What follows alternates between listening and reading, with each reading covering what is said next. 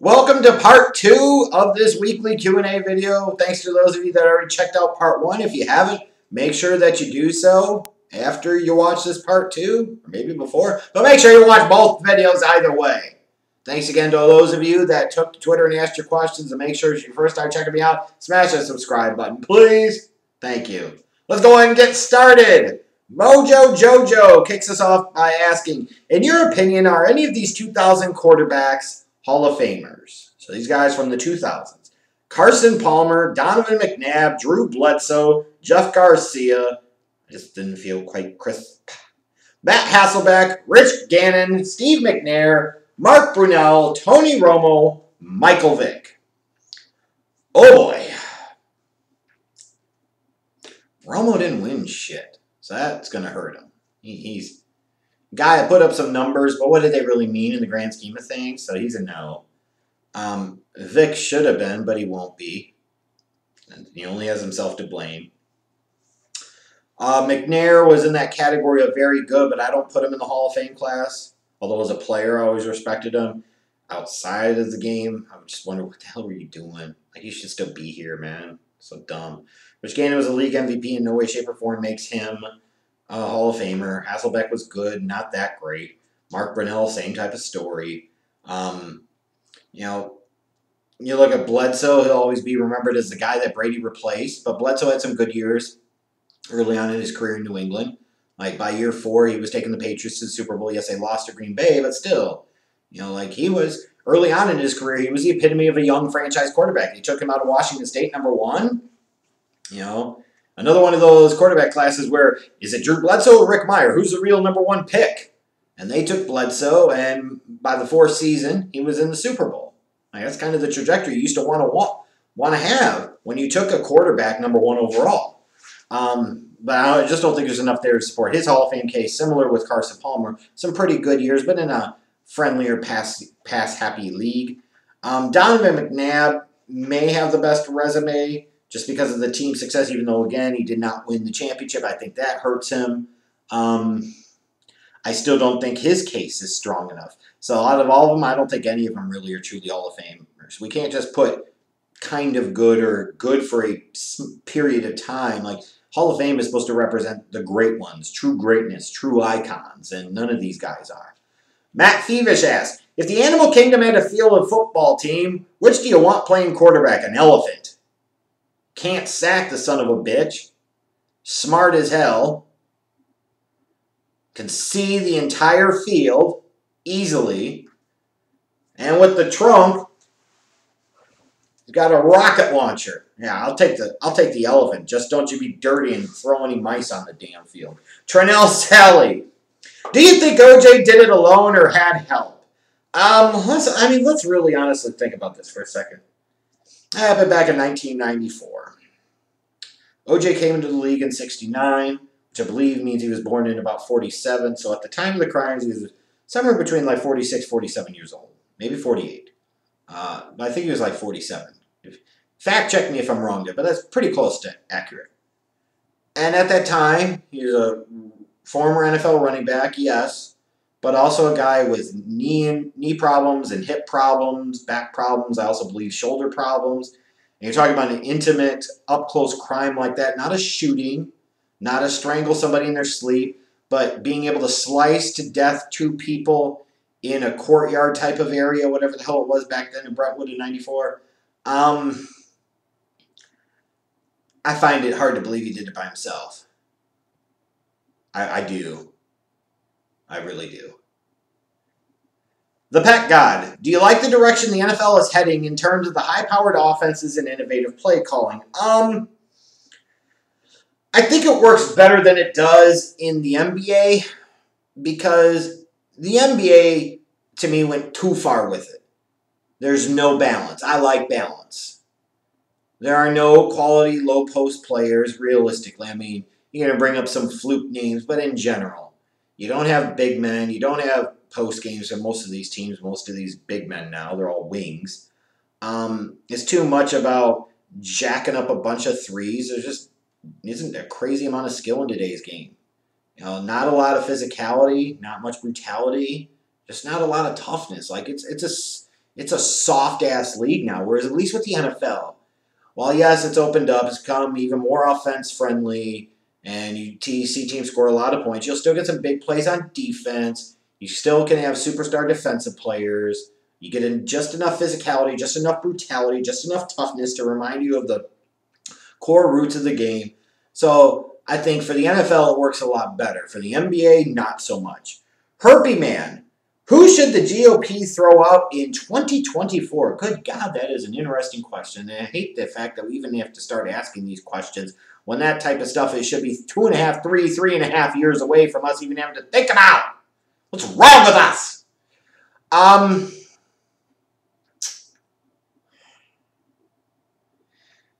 Whoever they have at that time that can best appeal to their base, to appeal to those rural white working class Trump voters that could possibly maintain some of the margins in some areas with the non-white communities that Trump had.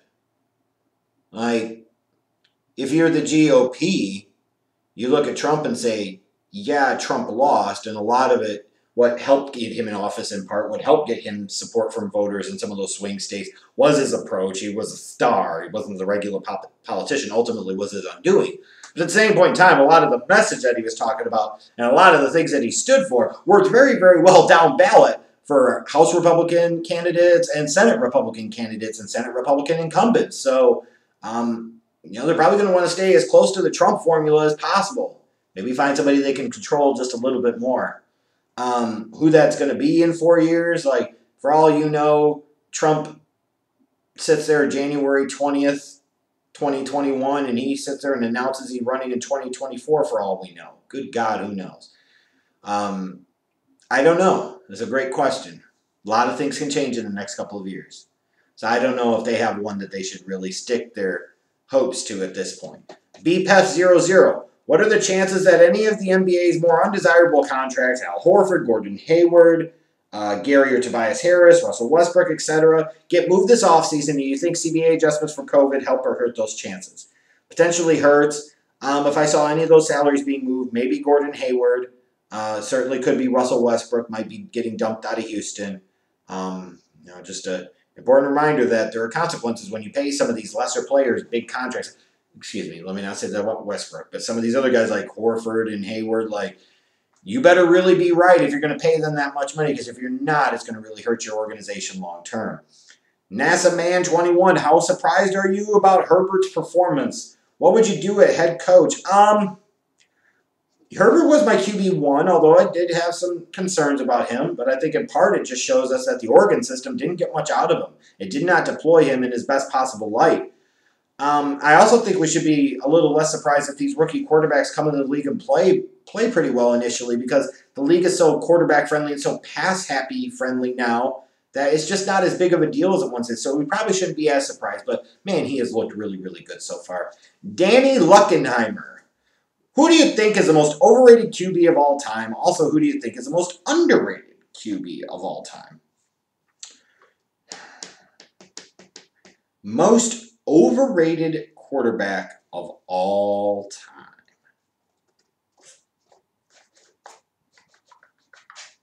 Joe Namath.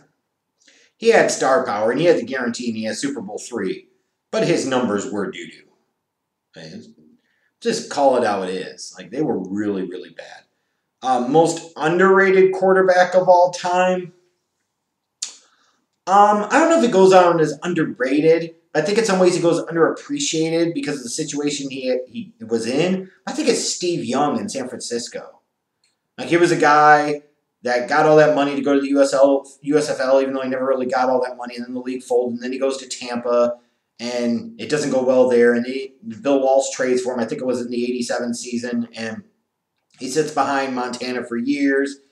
And, you got several great years out of Steve Young before injuries forced him out of the game, but there's a guy right there, was consistently towards the top of the league in terms of quarterback rating, in terms of completion percentage, like league MVP, Super Bowl MVP, all of that. Like, I think that's a guy that kind of goes under the radar and slept on in terms of just how great he truly was at his peak. I really, really do.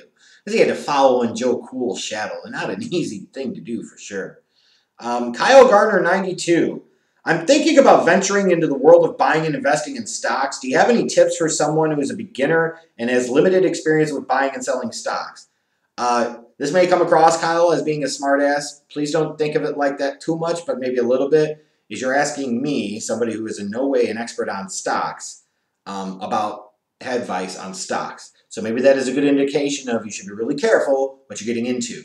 What I would say is you live in an information age. It is everywhere, of course. You got to sort through some of the crap and so forth, but there's plenty of sites that talk about it. There are books that you can get to talk about it. I could also say if you have a 401k, maybe look at your 401k and see how you're investing in that, and maybe see if you want to up the amount that you contribute or change your contributions. I would certainly try to seek out people that actually know about stocks and know about the markets. Although a lot of times you'll find that a lot of these so-called experts don't perform that much better than others. They really don't.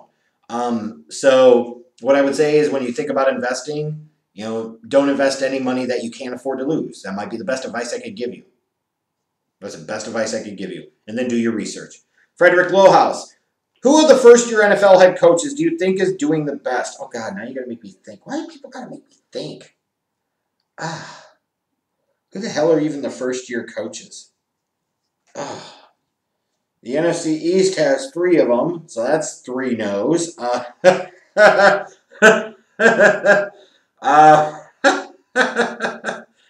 good God. Maybe Matt Rule in Carolina. Who am I forgetting, guys? Who am I forgetting? Am I forgetting somebody? I don't think so. No, I think it's Matt Rule in Carolina, probably. Yeah. If I forgot somebody, feel free to blast away at me in the comments. You're probably going to say Stefanski in Cleveland. I'm sorry. Okay, I'll throw out Stefanski in Cleveland. That's fair. We'll go with him. Jake White. Do you think this is Drew Brees' last year? And what do you think the Saints will do at the quarterback position when he does retire?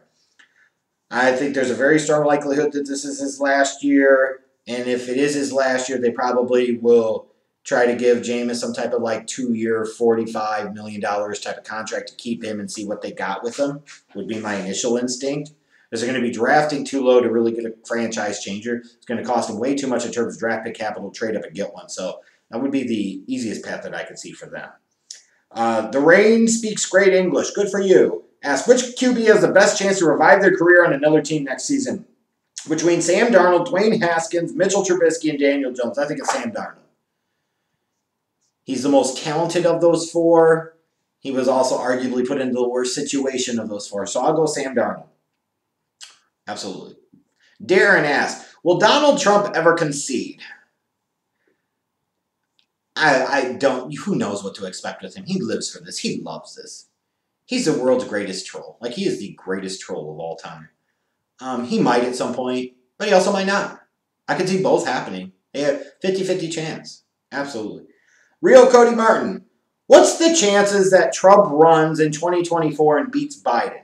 I think it's possible because Biden's just a corporate dem with dementia. Also, Trump got over 71 million votes. Let's tackle that in a couple of things, Cody. First, Trump ain't exactly a spring chicken either, and he had plenty of moments over the past 4 years where he demonstrated some kind of sleepy, forgetty, Joey type of moment. So let's not get too cocksure in your guy.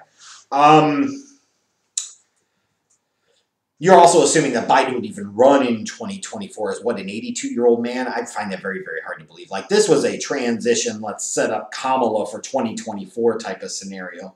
What are the chances Trump runs in 2024? Who knows what, if any, legal trouble he might be in at that time. Who knows what his situation will be at that point in time. I won't dismiss anything, though. He got elected once. And even though he got kicked out of office, let's say these next 4 years don't get a whole lot better or other bad things happen, God only knows what could happen. But I would not put my money on it at this point. And then Brink Doofus is going to close us out. Do you support another possible lockdown, yay or nay? It's a tough thing because people aren't wearing their masks and they aren't social distancing. So it brings up these possibilities of having to do these stupid lockdowns, but how much are these lockdowns really going to help? It's a vicious, never-ending cycle because Americans are stupid. But then there's also the thing of even if you do all of this stuff, it seems like it just doesn't matter that much with COVID. And the fact of the matter is is that this was still a relatively new strain of virus that a lot of even the medical professionals, the doctors, didn't know everything about. They talk about follow the science. Well, the science has changed an awful lot on this over the past 11, 12 months or so. So another lockdown.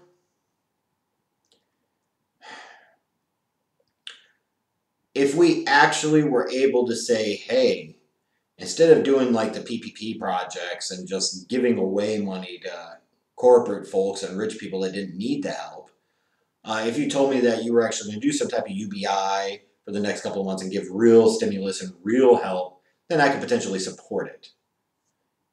But that's not going to happen. So unfortunately, I got to say no.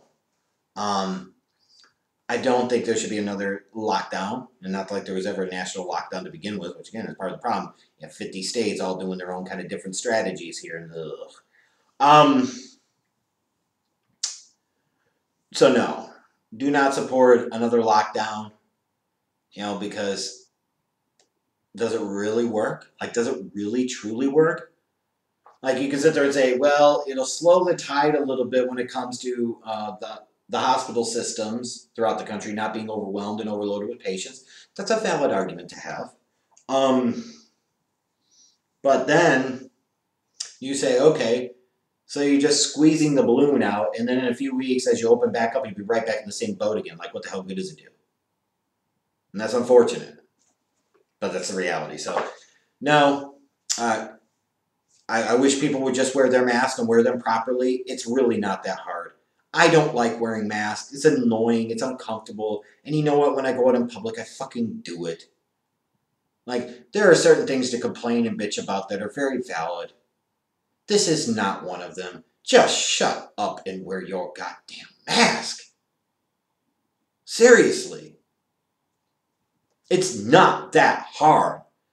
It's like one of these situations you hear a lot in the business world talking about, this is not the hill I choose to die on. And too often in America now, people from all different sides of the spectrum want to piss and moan and bitch and complain about every effing little damn thing. Pick your battles, people, and masks aren't one of them. Wear your God-blessed mask. Try to stay away from the tremendous social gatherings as much as you can. There's small sacrifices. Again, not that hard. If it bothers you that much, then who's the snowflake here? But when we get to start talking about the lockdown stuff, like, no. I just don't. People aren't going to hear to it anyways. Like, a lot of problems with it. So, anyways, that's all I have for this Q&A. This one ran a little bit longer. Lots of good questions on. I enjoyed it. So thank you guys so much for your questions. I'll probably do another one of these Q&As in a week or two. Make sure otherwise you keep checking back on this channel. I have lots of other content coming up, so stay tuned.